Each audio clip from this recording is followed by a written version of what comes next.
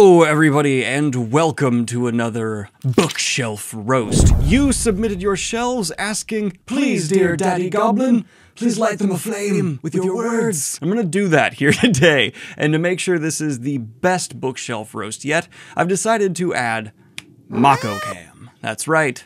We're all gonna get a little bit of Mako today. I cannot promise he will play with his toy for the entire length of the video, but let's just hope he's feeling generous. But without any further ado, let's go ahead and start roasting your bookshelves. I can't think of a rhyme. And I want to give a huge thank you to today's sponsor, Scentbird. Scentbird is a monthly subscription service that allows you to try scents before you commit to one. They work with brands like Prada and Gucci and over 600 others I've never heard of because I'm an idiot. Just slip your fragrance into your atomizer case and you're good to go.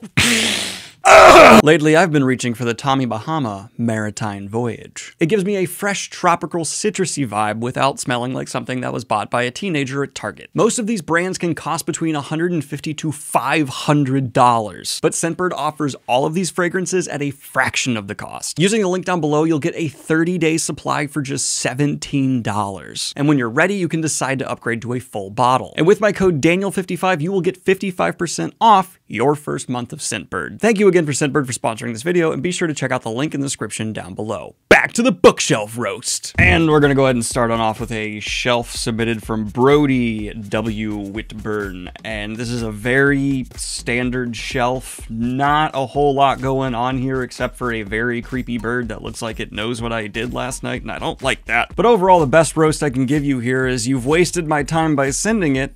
It's completely void of character. Just like your books. I actually haven't read them yet, but I figured that'd be a good burn. Listen, I just went through a huge book purge and donated like half of my books, but hey, at least one of the bookshelves still looks nice. I will be the judge of that, you fool. Is that supposed to look like a pineapple? I'm just gonna assume you're a SpongeBob fan. This shelf looks like it's in the middle of a catastrophe happening, like a forever frozen fall, facing you with the fallacy of fankind. You have a salt lamp, which lets me know you believe in some stuff that's not based in science.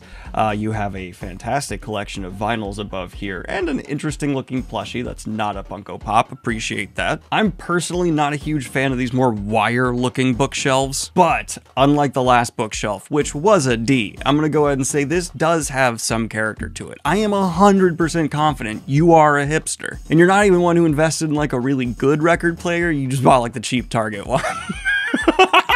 But I do weirdly feel like we'd be friends. Please.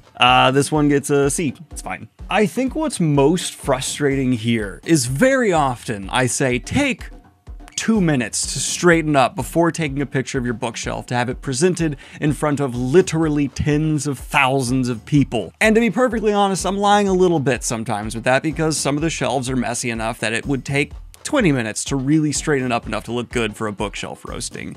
But the frustrating part here is you're not even at the 2-minute mark, my guy. 15 seconds of moving the backpack and getting that outlet tucked away would have made this appear so much nicer. I would have even forgiven the side stackage. But even more frustrating than all of that, you've left this cryptic ass mystery on the board where it's, how old is Percy actually?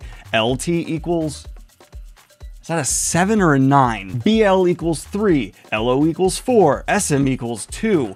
What's happening right now? Now, all day, I'm gonna be wondering what you're trying to figure out. If you figured it out, is this homework or is it some kind of like fantasy fan, like deep dive where you're getting into some mythology around an author that no one else is aware of? I don't know. This is like tailor-made to piss me off.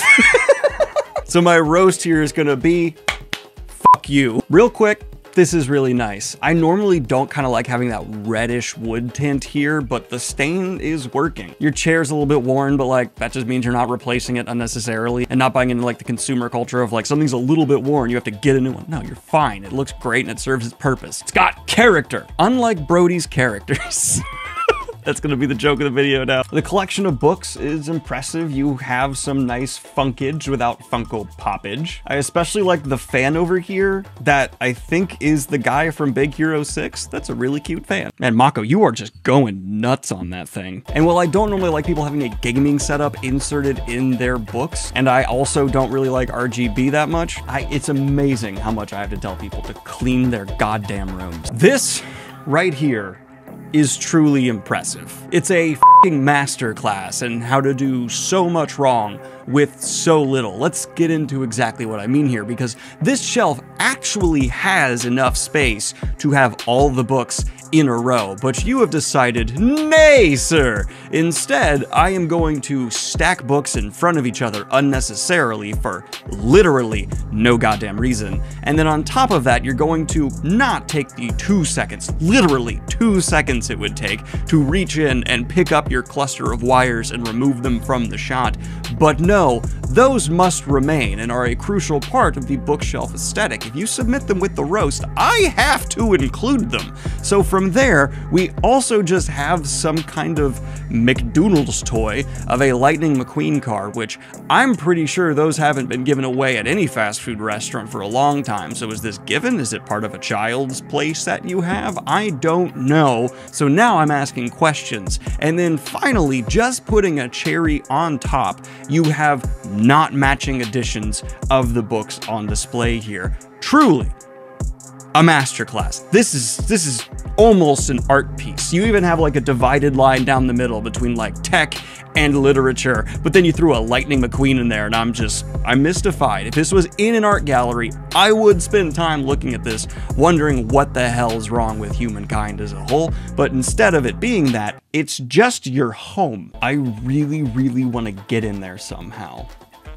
and I never will be able to. B+, but I'm sad looking at it. I feel like you've done the absolute best you can with what's at your disposal, and I appreciate that, as compared to Brody did with his writing. I don't even know what I'm doing anymore, Brody. I'm just taking gut shots at you. Amanda the Jedi. Oh, my lord. Wait, what? Why, I actually responded to this a while ago, but I never really looked at it closely. Why do you have a sand shrew so well protected? Is that like a first edition, so it's super valuable?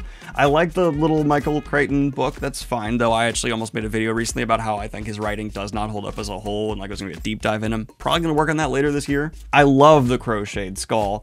You have an amazing taste in books. I don't know why I'm saying that. I just can feel it. And you're low-key flexing on my entire audience right now that you got to go to TIFF. I know you saw Glass Onion before me, and it hurts. So this is, I'm forever jealous. That's my rating. I'm jealous, because I really want to go to TIFF one day. I know exactly what to give this bookshelf.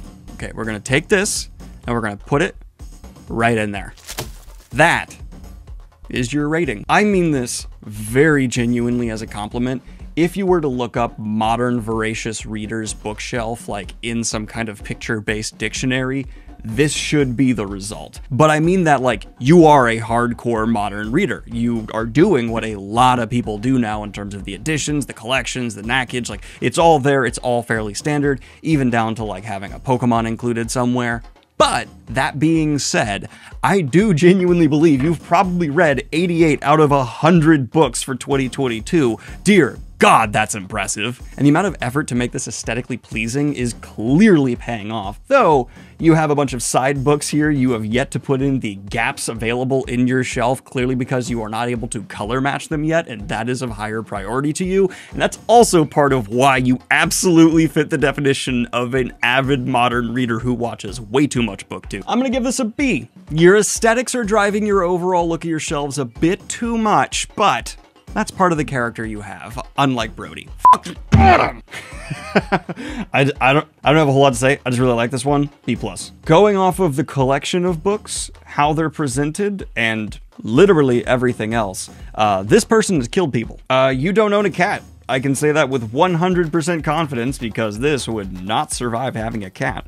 Would it, Mako? And you're bordering into like Jurassic Park. I do like the mappage, don't like that it's covered. If I'm gonna come over and look at this map, I don't wanna have to go like, and Rohan. The shelf itself looks fine until you like notice how crowded it is, you are very close to entering the territory of just overcrowded and overstuffing your shelf. You need to get another one. You can get them super cheap or build your own, that's fine. But your next book run is gonna cost you more than just money. I'm gonna go with C, because the amount of plantage here, like the books, is just a little too much. Why would you send this to me? First of all, find God. I don't care which one, just find a God. The funniest part is it's so messy. And I'm not even talking about the amount of clutter. You can organize clutter. It's just messy. But then for the holiday season, you just put a fucking Christmas tree on top of it. And you're like, there we go, we're festive.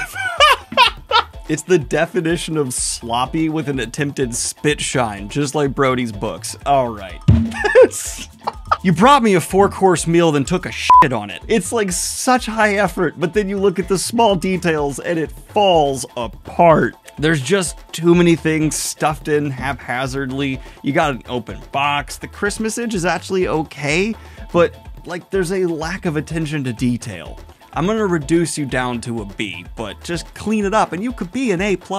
And I really love that Lord of the Rings poster. That is awesome. Okay, hear me out. I'm gonna go for a story time here because you had someone who was a reader and really liked getting new books and going through more series and stories. It meant the world to them. And so their collection continued to grow to the point where they needed another shelf.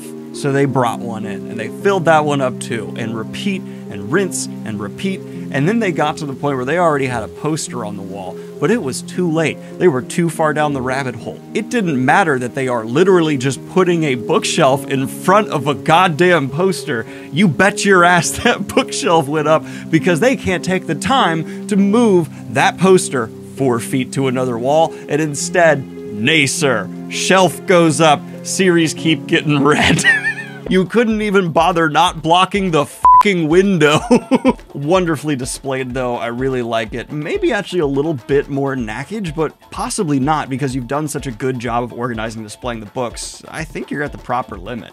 I'm gonna give you an A+ and stop. At least I make myself laugh. I'm trying to figure out right now if having Calvin and Hobbes and an epic Lego battle undoes the Funko Pops. Kayla, come here, come here.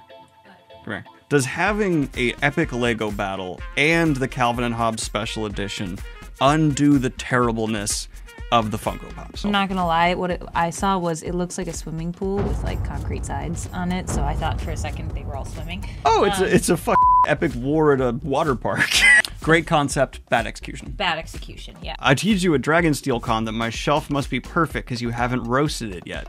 I built my own house as a Gen Con and added this blocking in the basement wall. Currently my office. I'm an audiobook guy, but started my fantasy collection. That's actually something I see having a lot of potential if you like fully build a shelf into a wall and cover up that backdrop. I like that.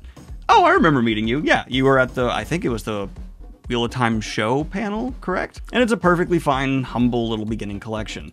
This has the potential for like A tier in the future. You just have a lot of work to do, and I think you can appreciate me saying that. So for now, it's a D, but that's like the softest D ever. But that's like the softest D ever. We're gonna start a support group called the Daniel Told Me to Find God group. Oh, doesn't fit in a photo, so here's a little video. That's cute. I like that. I actually really like the idea of having that. I don't see whether or not you actually have a ladder or a footstool just underneath there. I hope you do. But yeah, that's really cute. And I like it. I'm actually gonna give you a B+, because again, kind of different. I mean, I have some books, but it still counts. Why? Why? It doesn't look good. They're just soulless eyes staring out from a shelf that could do so much more. And the amount of money that could have been spent on... You like schlocky horror, and I'll give you a little bit of bonus points for that. This is an F, and join the support group, and you will be the person in the group who says stuff that makes everyone else go, whoa, buddy. Like, you know the opening scene in Hereditary where Toni Collette's just like monologuing away where everyone else around her is like, oh my god. That. I'm not gonna give you a grade. I'm gonna give you a please don't submit this again. I hope everyone knows this was all in good fun, and thank you so much for showing up and giving me your shelves to roast once again. It's been a blast, and thank you again to today's sponsor, Scentbird, for supporting this video. If you'd like to smell be sure to check out the link in the description down below or in the pinned comment to start smelling funky fresh today. Thank you everyone, like and subscribe if you've not already, and check out my Kickstarter for the bookmark that costs less than a lot of bookmarks on Amazon and is made of premium materials for my series, The Lawful Time, with art from Felix Ortiz. We're over 45 times funded and I really appreciate that. Love you all, bye!